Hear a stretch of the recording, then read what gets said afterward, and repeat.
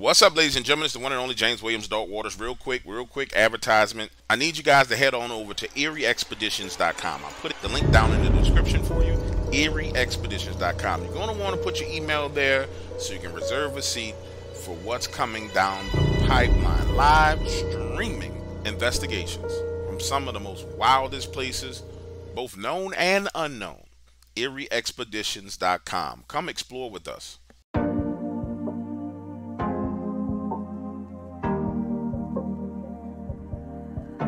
Your heart, keep it in your pocket for safekeeping.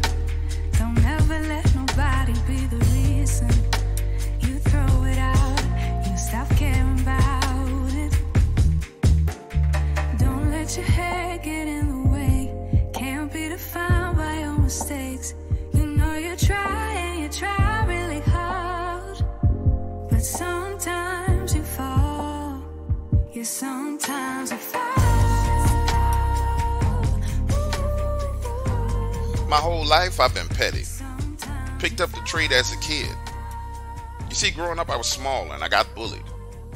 But I was smarter. So I would outthink the bullies. Get them to fight each other and then sit back and watch. I remember one of the kids that used to bully me had an accident on his bike. You see, he and his friends built a ramp and this fool decided to jump it. And all of the kids were standing around watching him. He made an outfit with a cape and all. And understand, my generation is long before any of the safety equipment that the modern generation had. There were no safety helmets, no knee pads, no elbow pads, none of that. So he's there on his bike about 20 yards away from the ramp and he's hesitating.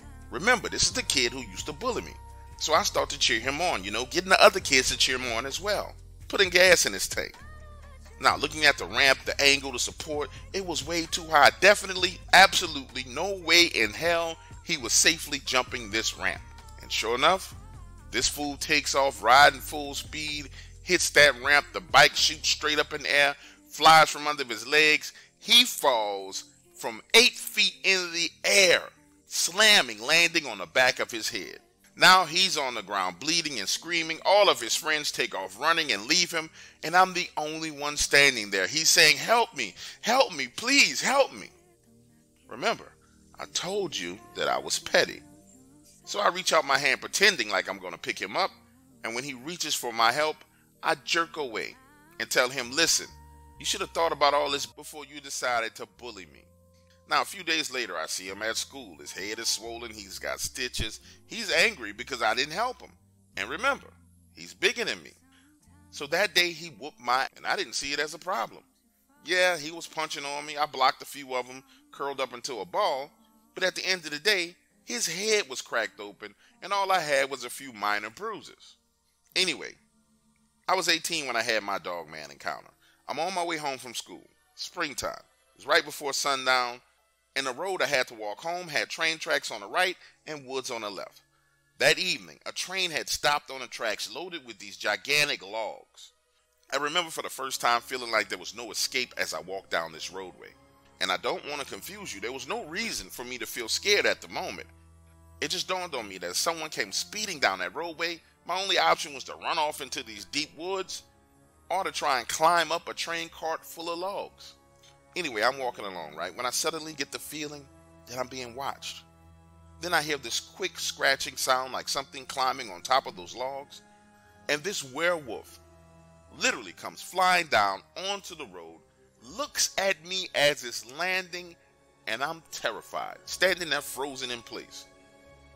It squares up to me, stretching out his chest, his arms wide open. Look at me like, boy, if you don't get away from me, I'm going to kill you. Listen to me, everything inside of me wanted to run. But I knew growing up in that area that you never ever run from a predator. And all I could think to do was to bow. So I bowed my head in submission. And it slowly walked away. Now fast forward, I get home, tell my mom what happened. She thinks I'm crazy. I try to tell my dad, but he's watching a football game. So I go to bed with no dinner, scared out of my mind. 2 days later, I'm walking down the same road. Keep in mind, this time there's no train, but I'm terrified. And I hear this truck coming up behind me. Looking over my shoulder, it's my sworn nemesis. The kid who cracked his head like an eggshell. he has this Ford pickup truck full of people, and as they pass by, they throw small rocks at me, cursing me out, calling me a wimp. He's hanging out of the driver's side laughing, calling me a loser. His girlfriend is in the passenger seat, egging him on. Now once they get past me, I grab the biggest rock I could find and chuck it at his truck. Now I threw it not thinking that I was actually going to hit someone, more as a way of making myself feel better about the situation. But I ended up hitting one of the boys riding in the bed of his truck. Now they stop, put the truck in reverse, and head back my way. So I take off into those woods, running my tail off, jumping over down trees, tripping, falling. And I can hear them running behind me, following me through the woods, screaming, "We're gonna beat your when we catch you."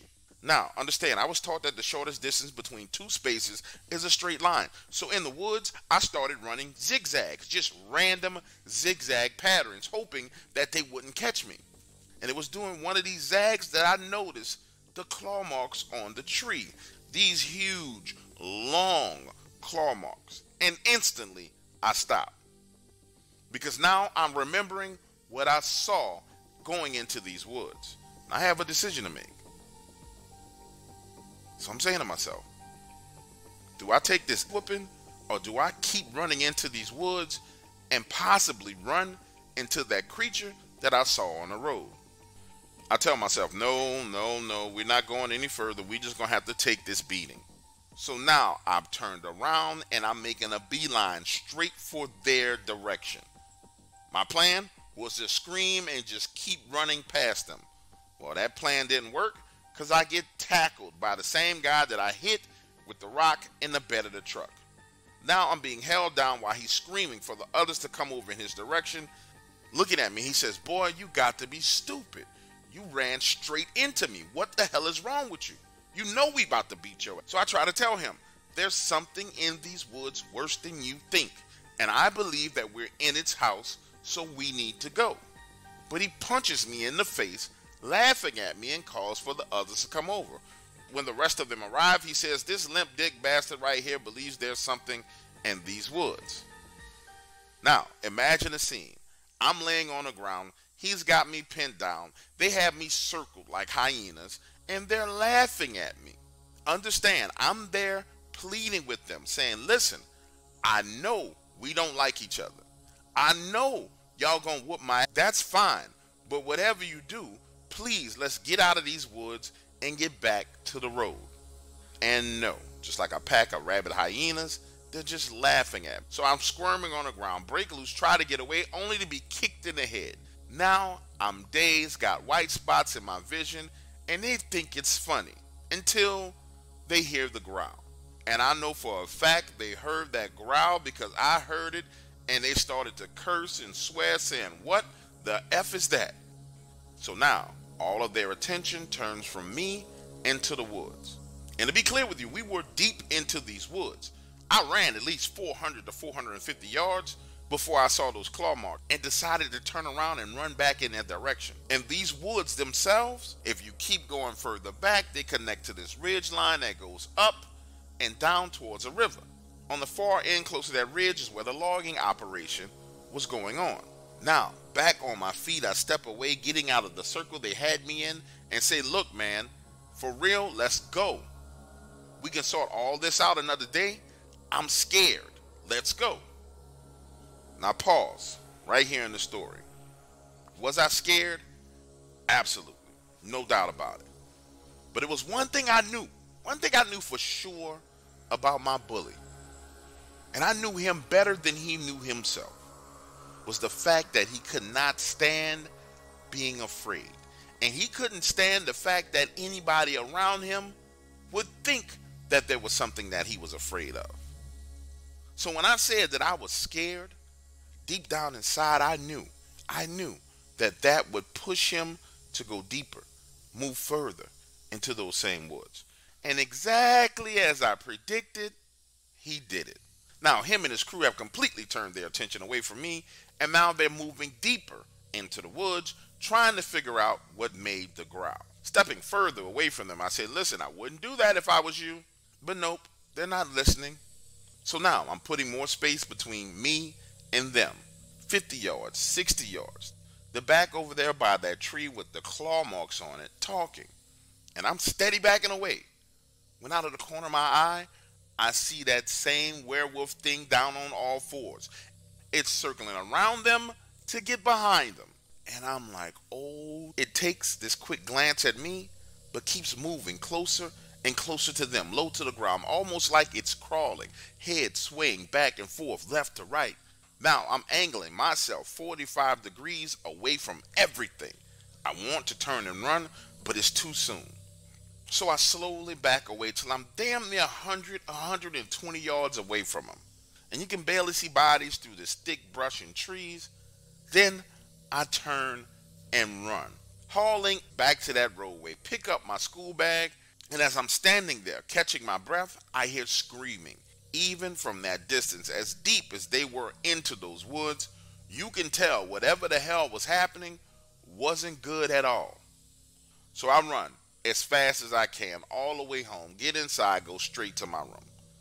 6 hours later, the sheriff is at our front door. My parents are pissed and he's asking me questions about what happened in the woods. So I tell him the exact story. I'm walking down the roadway, they pull up, throwing rocks and cursing at me. I grab a rock, throw it at them, run into the woods. They chase me into the woods. I see these giant claw marks on the trees. They surround me, beat me up. Then something growls. I take off running, get back to the road, get my school bag. I hear them screaming like something is murdering them, and I run home. So now the sheriff is pissed, asking me why I didn't call and tell him what was going on and try and get the kids some help. And I tell him, listen, it's none of my business what happened to them, because had the shoe been on the other foot, I promise you, these kids would have done nothing to help me. Angrily, the sheriff tells me that if there's any criminal charges that he can press against me, he will, and demands that I come with him down to the station and file a report as to what happened. So my dad and I get in the car, follow him back to the police station, and that ride to the police station is a whole nother story because my father is pissed off. He tells me that I embarrassed him because the sheriff came to his door asking questions about an incident that he knew nothing about.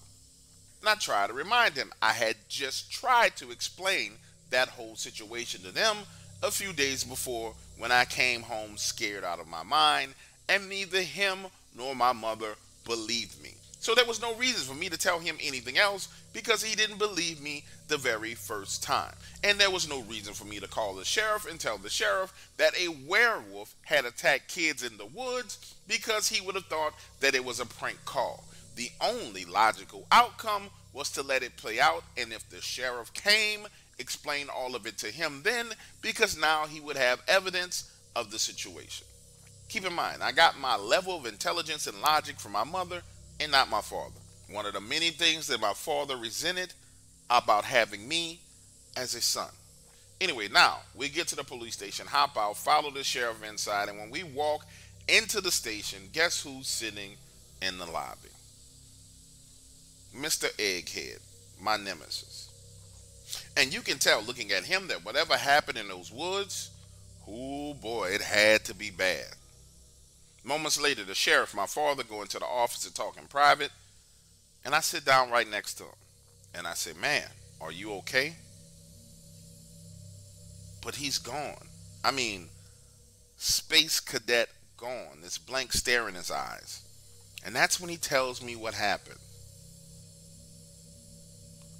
He starts by saying, you know, this is all my fault. Had I just left you alone, drove past you, none of this wouldn't have happened. We would have never been in those woods. She would never be missing.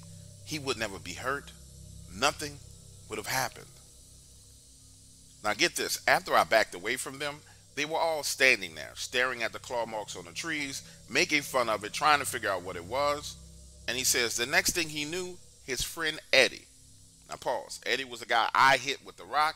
Eddie was the guy who tackled me and punched me in the face. That's Eddie. The next thing he knew, Eddie was flying through the air, and a giant wolf was biting his arm, trying to pull him off into the woods. He takes this long, awkward pause and says, blood, man, blood was everywhere, man. He says that's when he took his knife out, ran over, and tried to stab it. But the wolf let Eddie go and then stood up on two legs.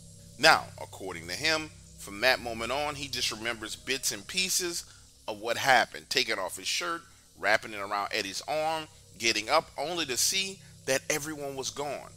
Now, according to him, from that point on, he just remembers bits and pieces of what happened next, taking off his shirt and wrapping it around Eddie's arm, then getting him up and trying to get him back to the road only to see that everyone else is gone and hear his girlfriend screaming in the distance. Him running full speed in the direction of the screams and never finding her.